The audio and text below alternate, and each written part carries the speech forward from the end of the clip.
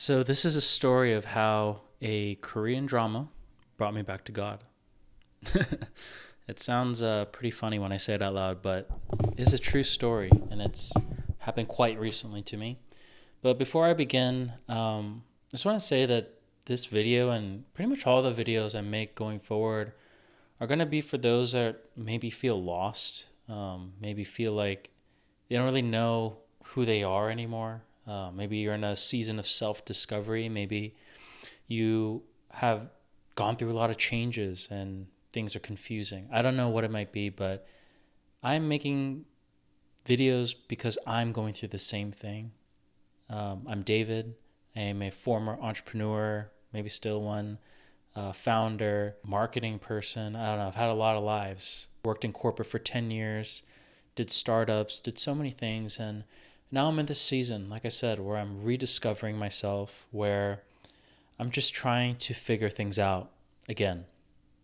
And yeah, this story actually is kind of the thing that kind of set everything off. This story is the inception of my own self-discovery, of my own awakening almost. And so hopefully it helps somebody else out there. So this whole story starts because I got COVID about a week ago. And this was my third time getting COVID. It was probably the worst bout of COVID I've had. I had a terrible headache. I had fever, chills, body aches. Like I couldn't even pee standing up. I had to pee sitting down because it hurt so bad to pee. And through it all, I was pretty bedridden. I couldn't work, couldn't really do anything I wanted to do. What made things worse was we had a trip planned to New York for many months, right? We had the hotels booked, we had our travel booked. Everything was ready to go when our plans got messed up and I got COVID. And yeah, it was pretty shitty. It was because I was going to go to New York to support my best friend in his bodybuilding competition. There was so much hype. I feel like I really want to support him because he's been so supportive of me and my weight loss journey. And unfortunately, it all kind of went to shit. And so, yeah, that's what I had been doing for the last week. Towards the end of those 7 days I was sick, my wife and I started a new Korean drama called Our Beloved Summer. It's actually not new. It's pretty old. And it was my second time watching this drama. And yet I feel like it might have changed my life in a way that I didn't see coming. For those of you that don't know what this drama is about, which is probably most of you, it's about two lovers that kind of find their way back to each other. I don't want to give away too much, but in the process of finding their way back to each other, they find themselves. And the way that they do this is by confronting parts of themselves that they've been avoiding their whole lives and really understanding who they are, what they want out of life, what they love doing. And basically, throughout the entire drama, there was like a through line, a question that was present almost at all times, which was, are you really doing what you want to be doing? That was a question that the characters asked each other, asked of themselves. And in a weird way, as I watched every episode, I started to ask myself, am I really living the life I want to live? Am I doing what I really want to do because I wanted to do it? And when I asked myself that, the answer was kind of sad. It's that I really didn't. Like my years at corporate, my startups, entrepreneurship, being a founder, raising capital, hiring people, doing all these things, I realized I did so much of it not because I really wanted to, but because I wanted the outcomes related to that. I wanted money. I wanted status. I wanted success. I wanted time freedom, whatever that means. I wanted all these things that were an outcome of doing these actions. And it wasn't really like this quote unquote pure action I was doing because I really loved to do it, or it brought me a lot of life, or it fulfilled this part of me that I felt like it was really core to me. And that was sad. It was sad because it just made me reconsider my entire life pretty much. I know that's dramatic, but that's really what it felt like. It felt like I was all of a sudden lost. So, because it begged the question, if I had been doing all these things for complex intentions, then where does that leave me? Right? Where do I go from here? Who actually am I? What do I love doing? What do I want to do? And not only that, it's like those questions on top of the fact that I have a mortgage. What do I do with that? The fact that I have a family, the fact that I have 10 years of working experience in corporate America. What do I do now? That was a question. I felt like things were spiraling. I didn't know where to turn, where to go. And so I went back to that question of, when was the last time I felt like I did something because I really honestly wanted to do it, where there was no external validation, where there was no expectation of an outcome. I just did it because I really wanted to do it. And the last time was when I was 11 years old. I'm 32 now, so that is what, like 21 years ago? Is that right? Yeah. 21 years ago was the last time I did something because I really wanted to do it. And that thing that I did as an 11-year-old was, strangely enough, was reading the Bible. I know most 11-year-olds are probably playing video games or going outside or playing sports or doing something else, anything else other than reading the Bible. But that's what I found myself doing and just loving it. I remember like staying up late at night, reading the Bible, trying to understand it. Like I could tell that there was a truth beyond just the words on the page. Like there was more to it that I just didn't understand, that I just couldn't get yet, and I needed to figure it out. It felt like a puzzle, like an adventure. There was a thrill to it, which sounds so nerdy when I talk about it now, but as an 11-year-old kid, I loved it. And so as this 32-year-old lost man, I thought, should I just go back to the last thing I did out of true love? And that's what I did. I talked to my wife about all of the things I was feeling lost by, because of this drama of all things. Not knowing where to go from here, not knowing what to do. And I was like, I feel like I should maybe read the Bible again, just to see if there's some answers there. And she was like, that's really funny you mentioned that, because I was just thinking about ordering us some. The fact is, I haven't had a Bible in many, many years. I haven't read a Bible in many years. Didn't even own one. And so that day we ordered one for each of us. And the next day when it came, thank God for Amazon next day delivery, I started to read it. And here's the thing, like I said, I was looking for answers. And the funny thing is, I didn't find an answer, which maybe isn't all that surprising. I didn't hear from the voice of God, this is what you should do next.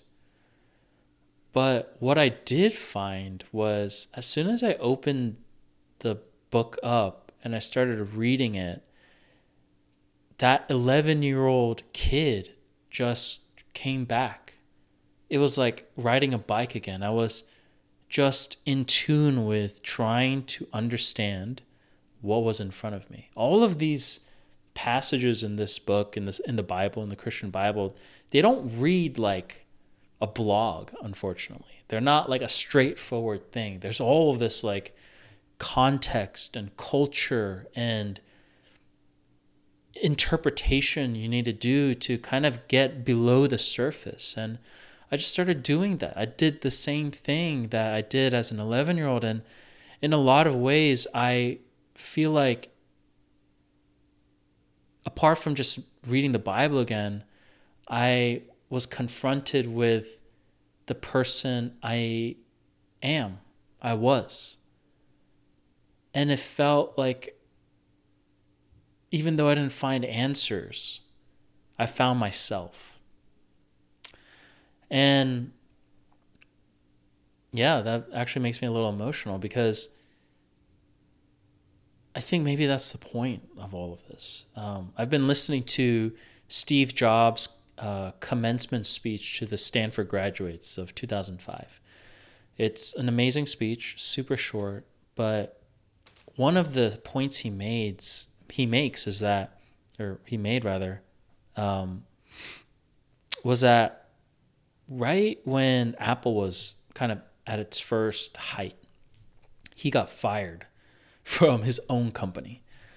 And, obviously that's like a terrible thing to experience for anybody, right? Especially, something that you created from the ground up. And he was talking about how, yeah, it hurt to be rejected by his own board and all these things, kind of betrayed by the CEO he brought in. And he was like, despite that, despite getting fired, despite all of these things that didn't go as planned, he still loved the work. He still loved the work so much that he went on to found his next companies, Next Technologies and Pixar. And ultimately, his company got bought by Apple and he returned to Apple. But he was saying that it's so important to find the thing you love, because no matter what happens in life, no matter what distractions, no matter what failures, rejections, anything destructive that comes, if you love the thing, you'll find your way, yourself back to it. And that's how I feel, kind of going back to this practice of reading the Bible. Is it's not that I love the Bible, it's that I love the person I am reading it. And I found that person again. And Steve Jobs in the same speech was saying, like, it's kind of like finding love, or a person you love, rather. You kind of just know. And, I've done a lot of different things in my career. I can't say I've found a thing I love to do, but I have found a person that I love, who's my wife. And I think he's right about that. Like, I just knew I was going to marry this woman. I was going to be with this woman. And there was no complex analysis. There was no, pro-con list. It was just this intuition, the sense of peace about that. And I think in the same way, when finding myself, if you're rediscovering yourself, I'm listening to the words of Steve Jobs saying, like, don't stop searching for the thing you love, because once you find it, you'll know. And in a weird way, I kind of feel like through COVID, through this Korean drama, through going back to reading the Bible, I am in the beginning stages of finding the thing I love and the person I want to be. I don't really have any answers.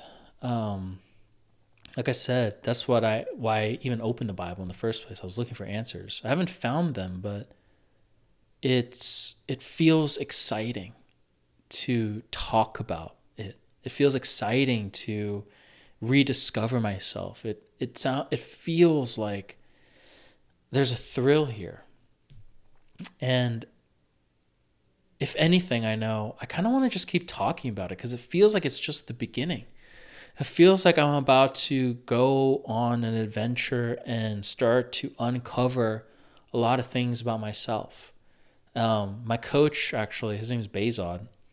I was telling him about some of these recent developments, and he was like, and I told him, like, oh man, I feel there's a ticking time bomb. I need to hurry up and figure out these things so I can move on to the next thing. And he was like, you can't speed run finding yourself. And I totally agree. I feel like I've been feeling rushed to find myself so I can hurry up and move on to the next thing. But I know that's not how it works. I know that I can't just get to the end when I finished all the levels and I have all the skills and all the powers and just revel in it. But this is all a process. And so if you're also on a process of kind of self-discovery, figuring out who you are, what you're about, what you love to do, what you want to be doing, then stick around. I think we'll continue to think about things together, work through it. I feel like there's so many other lessons I have that are just kind of flowing from me, that things I'm reading, like realizing like